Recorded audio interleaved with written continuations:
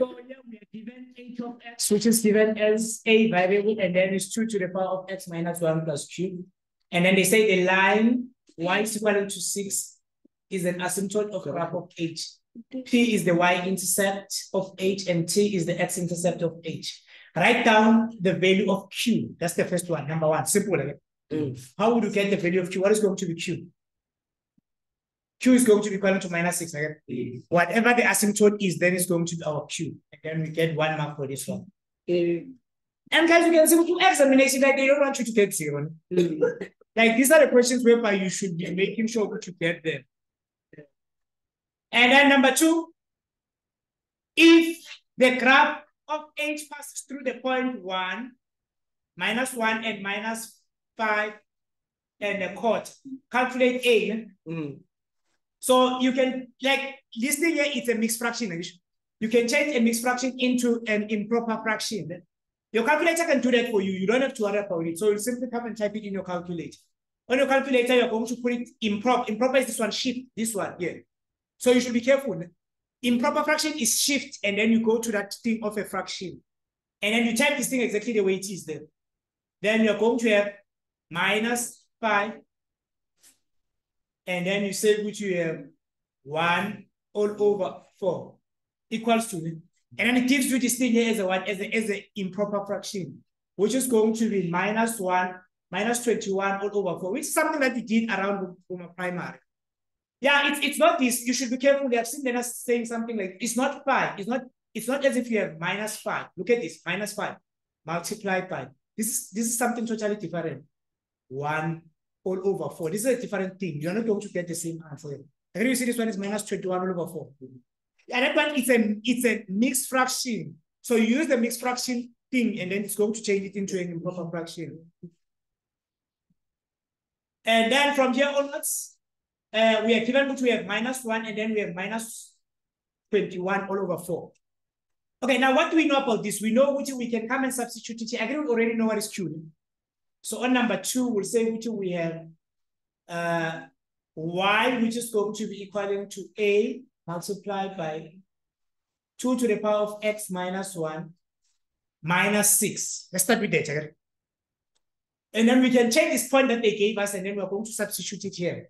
If we take that point, we're going to have minus 21 all over 4, which is going to be equivalent to a multiplied by 2. They told us what is x. So it's minus 1, and then minus 6. And then from here onwards, you are going to take this 6 to this other side. Right? If you take 6 to this other side, it's negative. When it gets to this side, it's going to become 1. Then we have minus 21 all over 4 plus 6, which is going to be equivalent to a multiplied by 2 to the power minus 2. And then if you type this in your calculator, what do you get? You get 3 over 4. It's 3 all over 4, which is going to be equivalent to a multiplied by 2 to the power minus 2 again. Now, what you want to do here, you want to remove 2 to the power minus 2. Now, the nicest thing is that if you're using a casual calculator, you can do that. Then you can say 2 minus 2 divided by 2 to the power minus 2, like this. Now, you can do this in your calculator. Remember, we said which if the exponents are not the same, you can't divide these two things again. So you need to change this thing first. In fact, let's do that. I think let's do the right thing because people will copy the wrong thing here. Let's change this thing here. How do you change it? You put it on your casual calculator. Your casual calculator will tell you what is this thing here if you don't understand it. Say 2 to the power of minus 2. And then look at what casual says. Again. It says which it's 1 all over 1 all over 4. So it means which here you can come and have something like this then. You can then come and have 3 all over 4, which is going to be equivalent to a 1 all over 4. A and 1, they are on the same, they are on the numerator. And then 4 is on the denominator. And then with that being said, then it means which you can cross multiply. And then if you cross multiply, this one comes here, and then we have 4. And then it says which you have 4 divides 4. And then I'm going to have 3, which is going to be a. Does it make sense? And then therefore it means which, because they wanted to know which, what is going to be the value of a, then you'll get your 4 marks here. So how do you get your 4 marks here? You're going to get your 4 marks by substituting point A by substituting this point here. And then we're going to get another mark here for changing these two. And then you're going to get another mark for A, and then you're going to get another mark for substituting Q then. And then you get your 4 marks. Now, what is the equation then after this? Because now you've done this, then you know which one is going to be the equation. The equation is going to be given as, we know instead of A here, what are we going to put? 3. So it means which h of x can be given as 3, open bracket 2, x minus 1 minus 6. So this is the equation, okay? Then the next question says, calculate the average gradient between x and the y-intercept. So we want to get the average gradient, x and the y-intercept. How do you get the y-intercept? Let's start with the y-intercept. How would you get the y-intercept? So I'm going to have y, which is going to be equal to, so this is number 3. I'm going to have y, which is going to be 3 multiplied by 2, 0, minus 1, minus 6. And we type this again. What do you get if you type this? Minus 4,5. 9 over 2.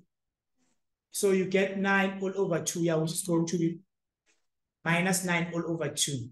Okay? We'll give you 1 for this one. How do you get the x-intercept then? X-intercept, y is going to be equal to 0. Then you're going to have 0, which is going to be, let me use a different color for it. So you have 0, which is going to be equal to 3 multiplied by 2x minus 1 minus 6. Right? Take this one to this other side. It says which you're going to have 6, which is going to be 3 multiplied by 2x minus 1. You divide by 3, you divide by 3. It says which 2 is going to be equal to 2x minus 1. What do you do from here? You drop the exponent. If you drop the exponent, it says which 2 is going to be, it says 1. It says 1 is going to be equal to x minus 1. Take this one to this other side. It says which x is going to be equal to 1, 2. Okay, now let's put in the coordinates then. What are the coordinates so that we can get this average gradient that they're talking about? So our coordinates, we have them as 0, which goes with minus 9 all over 2. And then we also have this point, which is 2, which goes with 0. And then we want m. M is going to be given as minus 9 all over 2 minus 0. All over 0 minus 2. And then you type this in your calculator. Then. If you were to type this in your calculator, let's see what you get. You have minus 9 all over 2 minus 0. All over 0 minus 2 equals to, it gives us 9 all over 4. And then 1, 2. And then we set 3, 4, 5.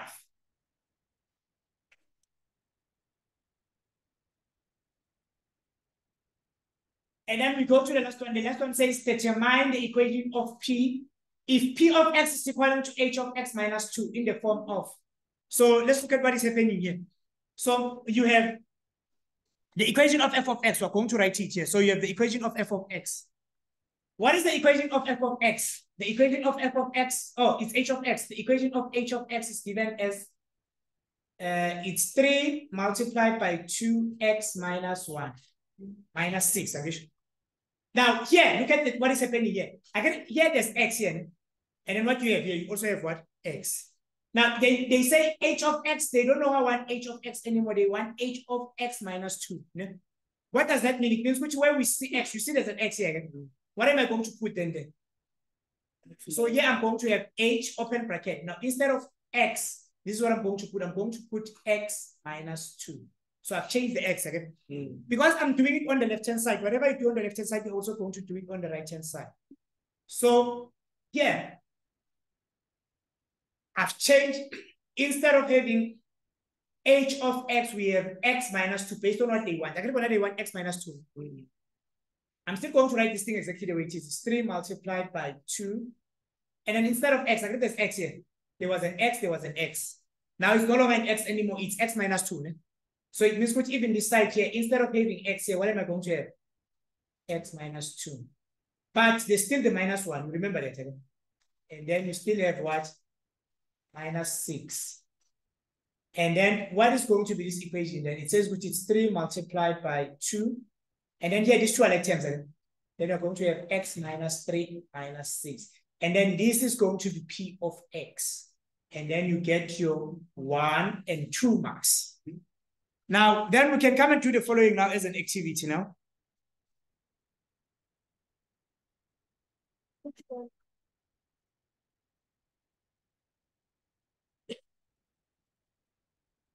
Let's do number E now. That's right.